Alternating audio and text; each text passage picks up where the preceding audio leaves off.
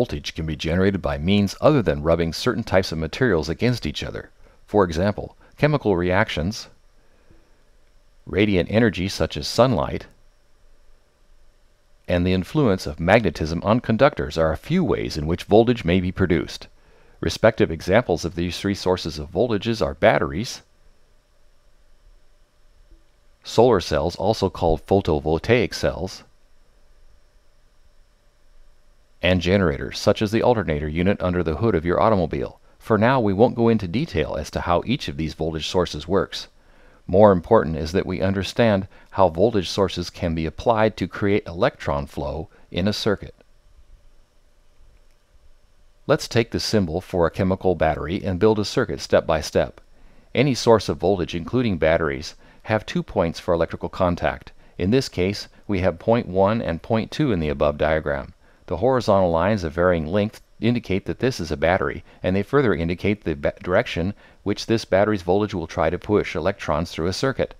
The fact that the horizontal lines in the battery symbol appear separated and thus unable to serve as a path for electrons to move is no cause for concern. In real life, those horizontal lines represent metallic plates immersed in a liquid or semi-solid material that not only conducts electrons, but also generates the voltage to push them along by interacting with the plates. Some batteries, such as the common dry cell, use a rod and a paste, but the principle is the same. Notice the little plus and minus signs to the immediate left of the battery symbol. The negative end of the battery is always the end with the shortest dash, and the positive end of the battery is always the end with the longest dash. Since we have decided to call electrons negatively charged, thanks to Ben Franklin, who had a 50-50 chance of guessing wrong direction of flow and did, the negative end of the battery is that end which tries to push electrons out of it. Likewise, the positive end is that end which tries to attract electrons.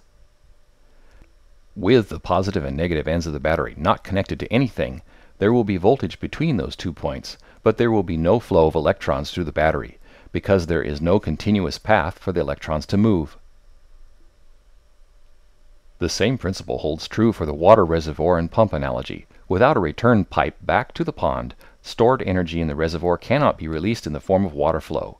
Once the reservoir is completely filled up, no flow can occur, no matter how much pressure the pump may generate. There needs to be a complete path or circuit for the water to flow from the pond to the reservoir and back to the pond in order for continuous flow to occur.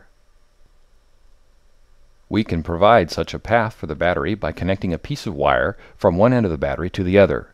Forming a circuit with a loop of wire, we will initiate a continuous flow of electrons in a clockwise direction. So long as the battery continues to produce voltage and the continuity of the electrical path is not broken, electrons will continue to flow in the circuit. Following the metaphor of water moving through a pipe, this continuous uniform flow of electrons through the circuit is called a current. So long as the voltage source keeps pushing in the same direction, the electron flow will continue to move in that same direction in the circuit. This single direction flow of electrons is called direct current, or DC.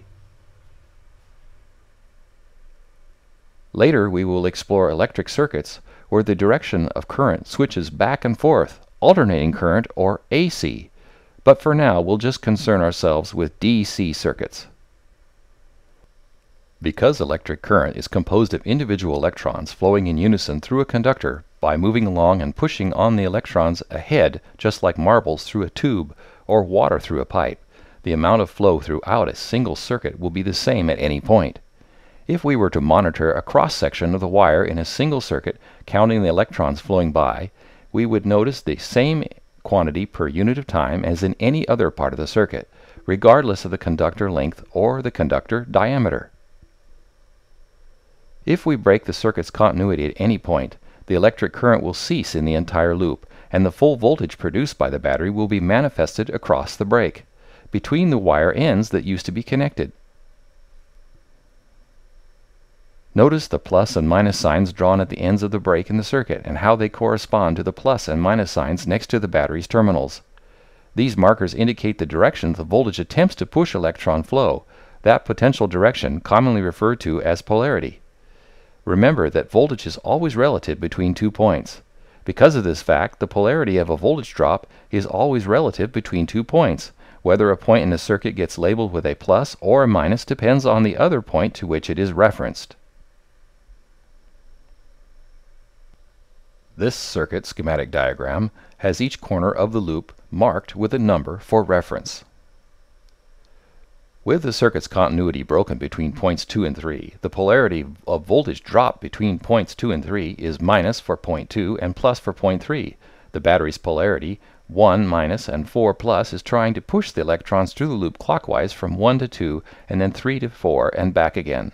Now let's see what happens if we connect points 2 and 3 back together again, but place a break in the circuit between points 3 and 4. Now the polarity of the voltage drop between those 2 points is plus for 4 and minus for 3. Take special note of the fact that points 3 sign is opposite of that in the first example where the break was between points 2 and 3, where point 3 was labeled plus. It is impossible for us to say that point 3 in this circuit will always be either plus or minus because polarity, like voltage itself, is not specific to a single point, but is always relative between 2 points. That is why we always connect 2 wires to a voltmeter or multimeter when making voltage measurements. Thanks for watching.